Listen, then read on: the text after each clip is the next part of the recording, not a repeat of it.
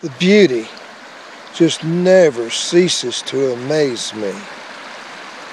And then I think of the people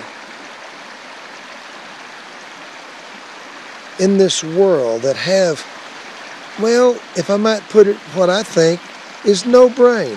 No brain. Let me repeat, no brain.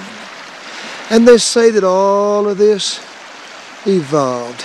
But as I stand here, looking at this beautiful stream, these flowers, up the tree line, all the way up to the rugged mountains, and we're almost to timberline, I think of what the Word of God says in John 1, which says, in the beginning was the Word, and the Word was with God, and the Word was God.